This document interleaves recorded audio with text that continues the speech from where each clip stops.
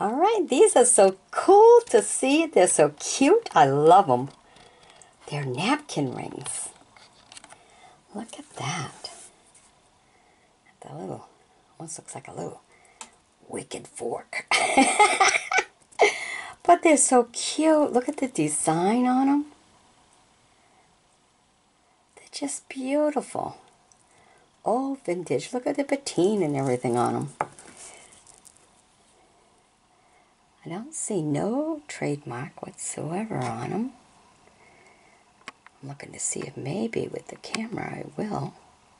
Sometimes, you know, the camera will bring something up to you that the naked eye, even with a magnifying glass, won't.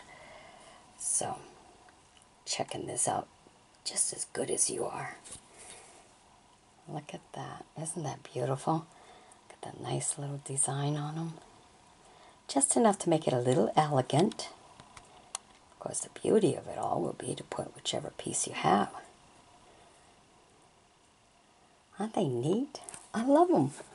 They're just so cute. Now, if you notice, this one's different because this one is not part of the set. Even though if you were a family of 5, you could turn around and put these for Mom and the kids and give that one there to Dad. Now, this one here was actually made in India, it says. So, this one's completely different. Still a spoon and a fork. That's how that was all kind of like welded together. But right there, look, it still had the whole thing. Actually copyrighted too. Haha, that's funny. Made in India. Just for this one. The other ones don't have nothing. So I have no idea where the other ones were made. But this would work for a family of 5. How do you like that? Isn't that something cool? I just love to find things that are really different and everything and to bring them to you. I love the design of the forks. They're so pretty. You know, it's like the devil's little picking forks. Alrighty. I hope you've enjoyed my bringing these to you.